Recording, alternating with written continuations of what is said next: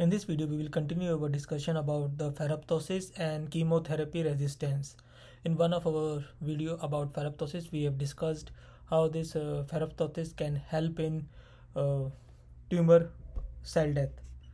So, in this case, in this video, we will discuss that even though the tumor cells are resistant towards this chemotherapy, some of the tumor cells or some of the cancers are resistant towards chemotherapy, such as pancreatic cancers or the other solid tumors cancer.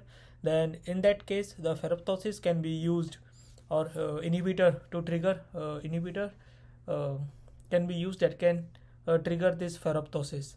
So some of those inhibitors are being discussed in this figure, and we will cover those inhibitors.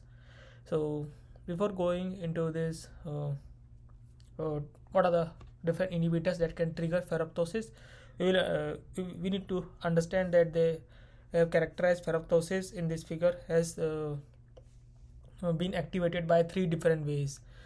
First one is activated by this dysregulations or down regulation of this GPX4. Second one is activated by decrease in the amount of this LIP, and third one is activated by decrease in the amount of this ACSL4. So let us start with the first one, that is what are the inhibitors that can be used to down regulate or dysregulate this GPX4 or this GCH formation. So when it comes to this GPX4, some of the inhibitors are being mentioned here, such as this microRNA 324-3P. The upregulation of this microRNA will leads to this inhibition of this GPX4.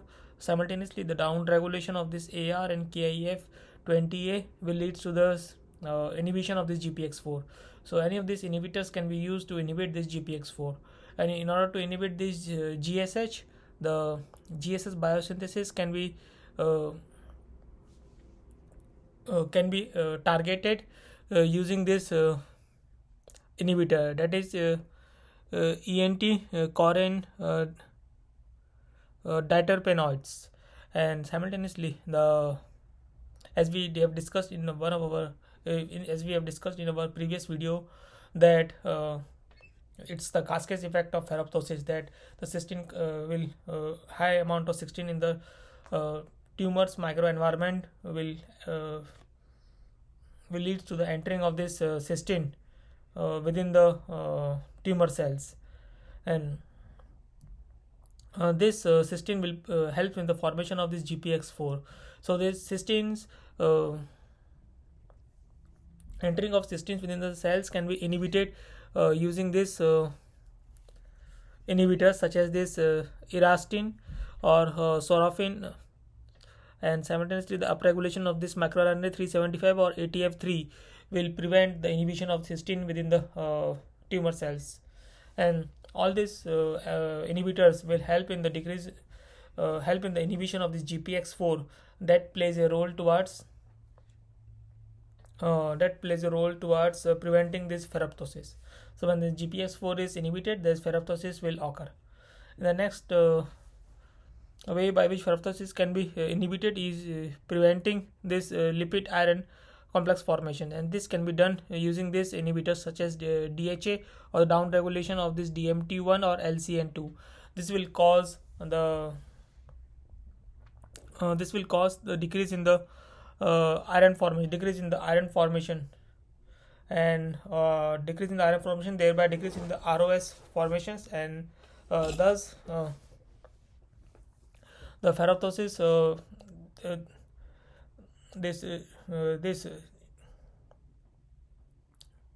what happens in this lipid iron formation is that lipid has been consumed by this iron, thereby preventing this lipid oxide formations outside layer, lipid oxide formations in the outside layer of the membrane. And the lipid oxide formations is one of the important steps for this ferroptosis. So by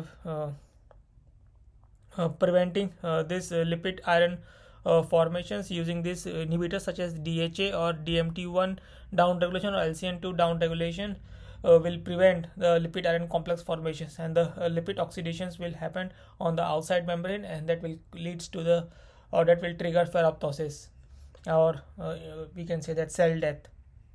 The last ways by which this ferroptosis can be triggered is by affecting this PUFA to PUFA COA pathways by affecting the enzyme ACLS4, and this can be done by downregulating this ARF6, or the other way is to target this PL to PLOOH conversions, that is done using the enzyme this LOX and POR.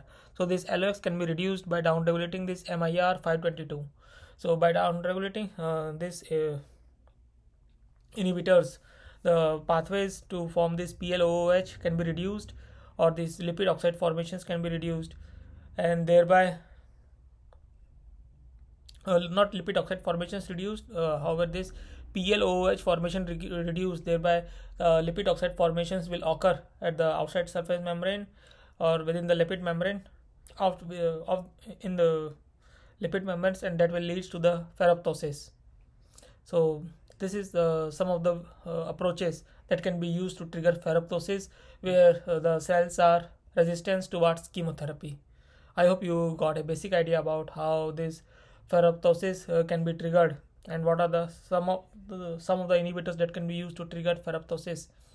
And if you need to understand more about this relationship between ferroptosis and chemotherapy resistance in detail, you can go through the reference that has been provided in the description. So that's all for this video. Thank you for your time.